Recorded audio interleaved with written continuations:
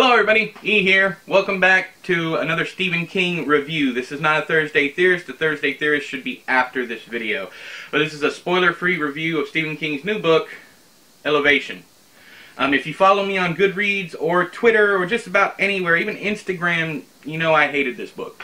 It has the same exact problem that Sleeping Beauties did, in that at some point in time he gets lost in his message and forgets to entertain. There's not one part in this book that I liked. I didn't like the writing, I didn't like the characters, I didn't like anything about it. I am on the same political spectrum side of things as Stephen King. And also I'm going to go ahead and tell you right now, if there's any discussion whatsoever about politics down in the comment section of this, I'm just going to delete you. I don't want to start any kind of political debate. That's not what this channel is about. So please, either don't comment this one time. Don't comment, because I could care less about your political views. I want to know if you liked the book for what it was. If you didn't like the book because of the politics, just simply say, I didn't like the book because of the politics. But the problem here is, I didn't like the book because of where it goes. I will go into more detail in the spoiler review or the Thursday Theorist video. But this book just isn't any fun.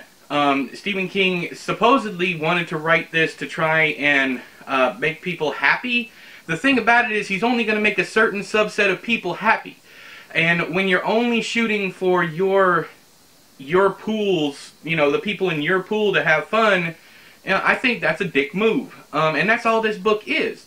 On the same side, if you're the type of person who liked skipping Christmas, and you know, you like John Grisham stuff and you like skipping Christmas, you'll probably like this, because it's more the same. It's basically an author trying to say, okay, I usually talk about the worst things in life, but here's me trying to do a positive thing. And that's fine. If you try to be positive for everybody, if you're only aiming at one group of people to make one group of people smile, that's where I call bullshit. There is nothing in this book that says, you know, all people should get along. There's nothing in this book that says that. This book's message is, everybody needs to be accepted. Everybody, you know, needs to see the error of their ways and come onto this side. Now, while I might agree with that, go ahead, rage down there in the comment section. Like I said, you make it political, I'm going to delete you. But I am on that side of things. I don't like that side of things in my art or my literature, whatever you want to call it. I don't like that direct approach. A long time ago, in one of my written reviews, in fact, somebody brought this up on my review of Elevation on Goodreads. I said in a review that I would never, ever give a Stephen King book 1 star. That's because they're usually well written, there's usually something entertaining about it. But this is a complete toss away. This is something that I read and I was like, I actually hate this. Which is funny, again, because I'm on the same side as Stephen King. I am, if you want to label me anything, I am a liberal. This book is garbage, and I'm a liberal. Now, another problem with this book is it's 146 pages. You see how small this is? I'm going to hold up a full-size Stephen King book. You see the difference, the size difference? This book right here, I just grabbed the first one I had over here for the next video I'm going to be shooting, is 368 pages. The price of this book is $27.99. This book is 146 pages. Huge margins, big font.